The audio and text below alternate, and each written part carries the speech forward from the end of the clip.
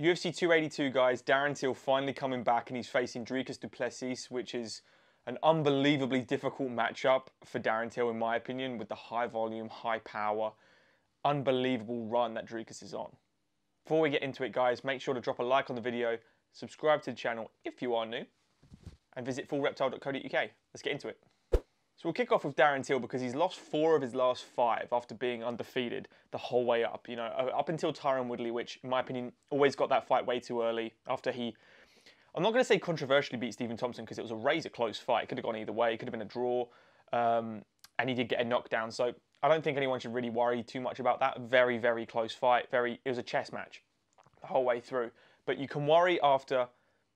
When he fought Tyron Woodley, he spent the whole round circling him. Didn't throw a strike, really, man. And this is Darren's problem for the majority of his fights, is he's gun shy. He always waits for that perfect shot. He doesn't feed it out. He doesn't use the jab to find the target or anything. He just waits and waits and waits. Obviously, he's southpaw.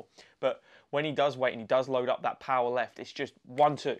All he throws, it seems to be, is a 1-2. Other than maybe the step-in elbows, which I think he needs to implement more. When he gets into those clinches, throw more elbows, because his elbow game is unbelievably good. The ex-Thai boxer was, you know, when he did Thai boxing as a young kid, through his teens, and when he was out in Brazil for a few years, he was doing a lot of Thai boxing.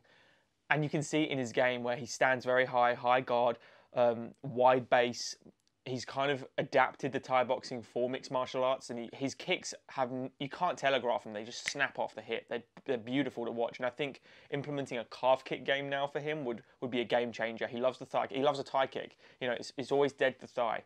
It's always just above the knee, and I think this time, with the way MMA is going and how devastating they can be, if he hits someone in the calf and stops their movement, he can land that 1-2. He can get off, you know, off this losing streak, and he can really do some damage. But he can't be gun shy.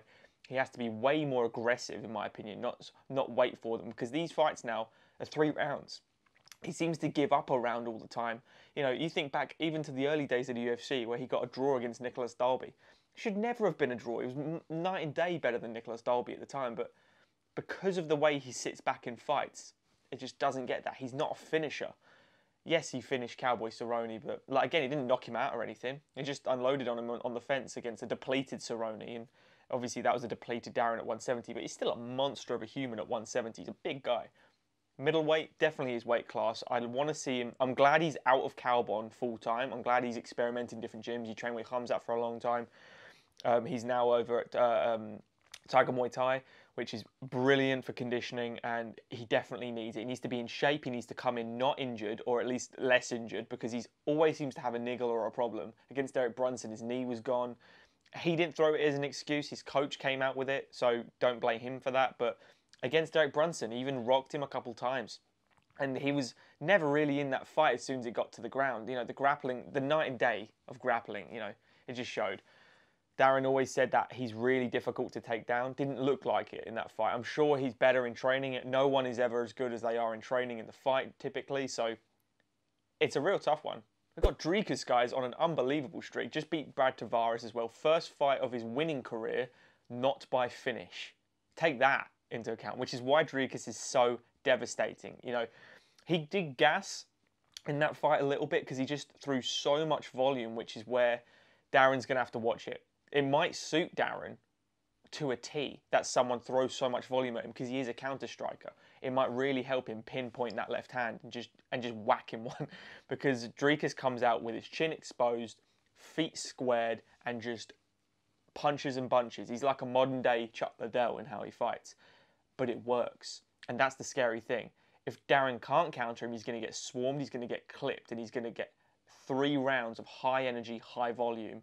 And Dricus can hit off his back leg as well. If you pressurize him into the cage, he can throw off his back, and he's got excellent timing. So for me, guys, I think Darren really has to manage the distance incredibly well, work that calf, stop the movement of Dricus, make sure he can't just unload a couple power shots in a row, because what Dricus has is the speed. Darren's fast, but I think Dricus is faster. I wouldn't mind a cheeky bet on Dricus Du Plessis in this one, because I think he's very underrated. I think Brad Tavaras win. Brad looked really good as well, and Dricus still got the win. It was a very close fight. Someone like Darren, on paper, should be beating Dricus. But to me, Darren isn't a top 5 guy. To me, he is a top 10 guy.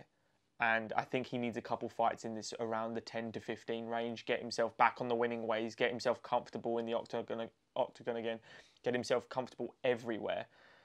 But if he can't get past Dricus, he's in trouble right now, because he's probably the most dangerous guy that isn't ranked that you could fight. So for me, guys, Darren could get it done. It's a real close fight. It's almost, I'm sitting on the fence with this one, because if I say Darren, a lot of people will go, well, you're biased because you're English. But I do think Darren can get it done. I think the counter-striking is perfect for him. I think if he comes in shape, he should get this done, no problem. I don't think he's going to finish Dricus. If he does, wow, that's a statement. That is a statement.